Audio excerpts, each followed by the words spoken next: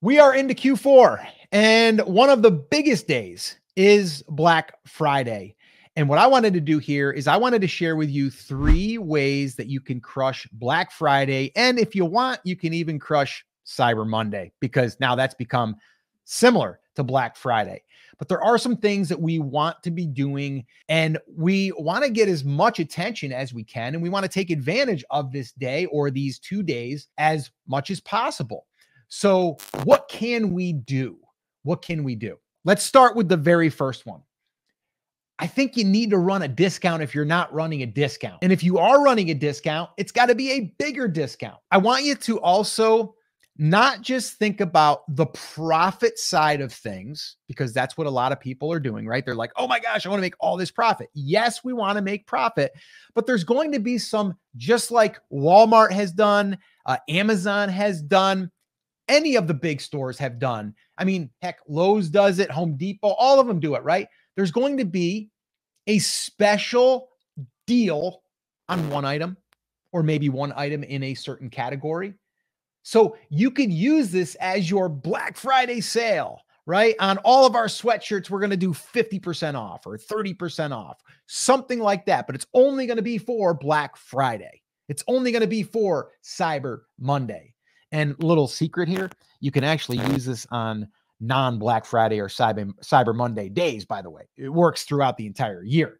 All right. But it's something that a lot of people are not thinking of. They're just like, oh, it's Black Friday. There's going to be a whole bunch of traffic. So I'll just sit and wait for the traffic, and I'm going to keep my prices at 10% off, or I'm going to keep my prices with no percentage off. You got to understand that, yes, there's traffic, but the traffic is also looking for a deal. So it doesn't mean you have to do your whole store. It doesn't mean your whole shop has to be, discounted this heavy, but you have to think to yourself, what are some items that are going to have a higher demand? And I've always talked about this, right? You want to use those in-demand products to lead people into your shop. You know as well as I do, if you go into a Walmart on Black Friday, you're going to get the deal, but you're also going to walk out with some other ones that aren't such a great deal. They're deals maybe, but they're not the big draw, right? We want something that's going to be a draw. So I want you to start right now thinking, what are going to be those products? What are going to be the products that are going to be the ones that are going to drive the attention and drive the traffic to your shop? Then it's your job to, when people come into your shop, to then convert them on your other items. And they just rolled out their bundle feature now. So if you have products that are aligned with each other, you can turn that on. And now you can have like 2 other products that could be bought with this one as a bundle. So that's another great way of doing this. But the one thing, I'm going to throw a little thing in here for you. The one thing you want to do though also is you want to make sure that those listings that are going to be the ones that are going to get the draw, that they are going to convert, meaning they are going to convert a viewer into a buyer. And how do you do this? There's a bunch of different ways. And actually, we just created a playbook for ourselves at first, but then we decided to hire a designer and make it more user-friendly. It's what we're calling our Conversion Maximizer Playbook. We actually are offering it now for just $10. It's 25 top converting listings. I say top, they're over 3%. And what we did is we analyzed those, about 85 pages long. And it also allows you to kind of do a check against yours. This is something I think is super important, because if we're getting traffic, we want to convert to sales. And this will definitely help you do that. If you want a copy of that, just put conversions in the comments. Just put conversions in the comments and we'll get you a link to that. All right. So with that all being said, that's the very first thing. Okay. And that is a conversion piece. Because if people come in there on Black Friday, everyone has been trained that Black Friday, Cyber Monday, deals, right? Doesn't mean everything's got to be a deal. It just means that you got to have a few items that are a deal. And I would say the ones that are getting demand. All right. All right. Moving on to number 2. What else can you do to crush Black Friday and Cyber Monday sales? You want traffic, right? Well, run some Etsy ads. I know. It's scary. People are like, oh, but I don't want to. It's going to be more expensive. Or, oh, I don't want to spend a lot of money because there's already going to be traffic there and it's going to eat into my profits. Remember what I said. We want to get attention to those products to drive people in our shop. The one thing I did not mention is, and a lot of people don't they don't understand this, and it's not their fault. They just haven't been brought up in the marketing space or the business space. They're Etsy shops that are trying to make some extra money, maybe trying to make a full-time living, but they just don't understand the business side of things yet.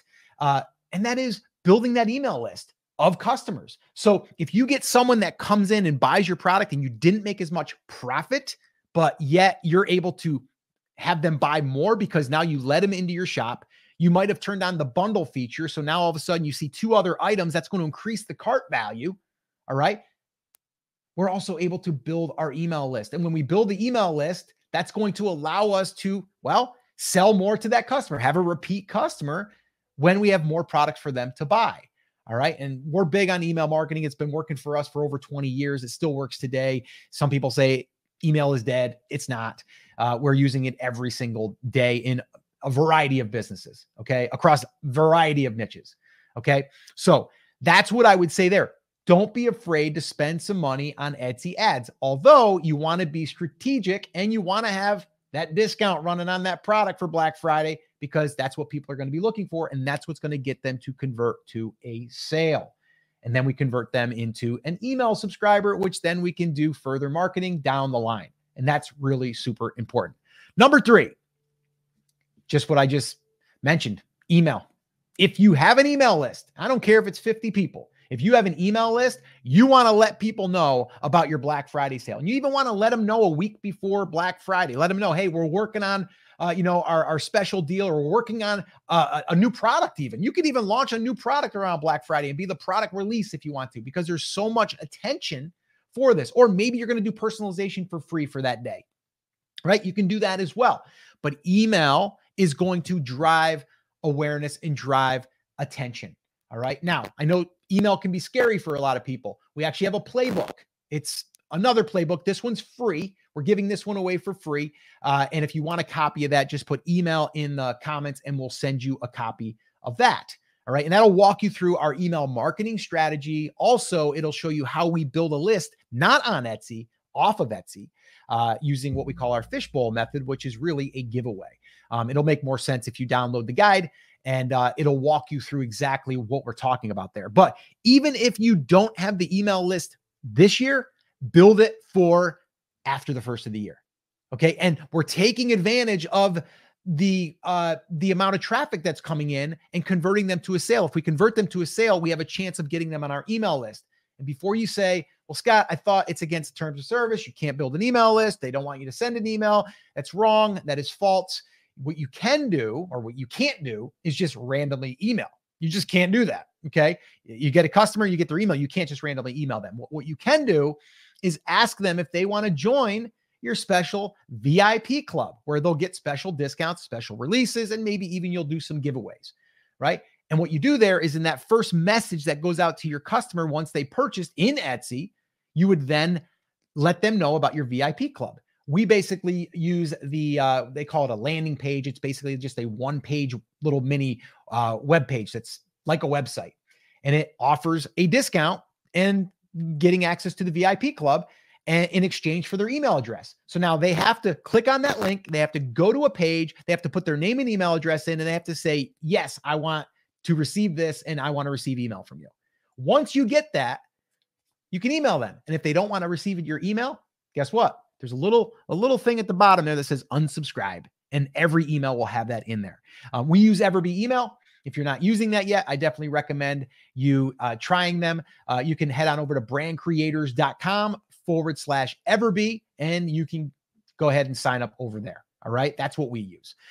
So that's the 3 things. So number 1, plan your discounts now and get ready to ramp things up. Number 2, run ads on those top products that you're going to be promoting. All right. And then number 3, send emails. All right. And the one thing I didn't mention there on the email side of things is, don't just send one email. Okay. You send one in the morning, one late afternoon, and then one 3 hours before it's going to expire. Okay. You're giving people a heads up. You're reminding them that it's going to come to an end. And then you're reminding them one last time, last chance. And that right there has done very well for us in a variety of different businesses and has generated millions of dollars in sales across, like I said, multiple niches. All right. So that's what I would do. Those are the three things that I would do. So this way here, you can crush Black Friday and Cyber Monday.